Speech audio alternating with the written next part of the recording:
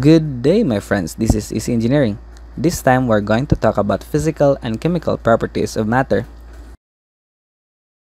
Matter have physical and chemical properties. Physical property is any characteristic that can be determined without changing the substance's chemical identity, while chemical property is determined only by changing a substance's molecular structure. We will go into details on both properties, but first, we will talk about the physical properties. Physical properties are divided into two smaller parts. These are intensive property and extensive property. Intensive property is a characteristic of matter that does not depend on the amount of the substance, while extensive property is dependent on the amount of matter being measured.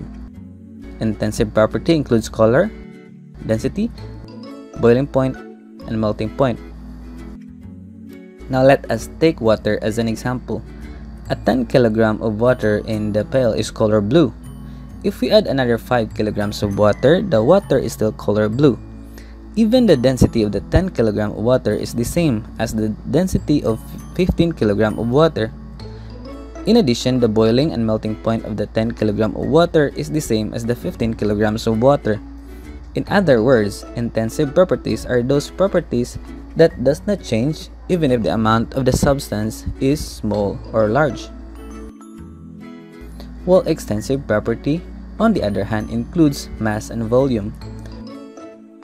For example, if a 5 kg of water is added to the 10 kg of water in the pail, it will result to 15 kg of water. Hence, the mass of water changes so as its volume becomes larger. For chemical property, a change in the substance's chemical structure is observed.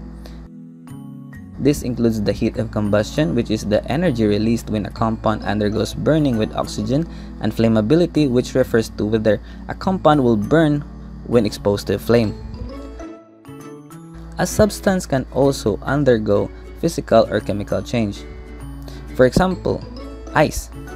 When the ice is exposed in the room temperature, it will become liquid, but when you put it again in the freezer, it will go back as ice.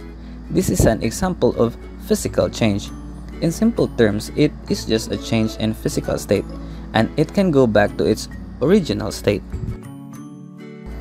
When you are burning wood for you to cook, then the wood turns into ashes, but you cannot turn ashes into wood. This is an example of chemical change. In simple terms, there is a change in atomic structure and cannot go back to its original structure. That is all for now. I hope you learned something today. Once again, this is Easy Engineering.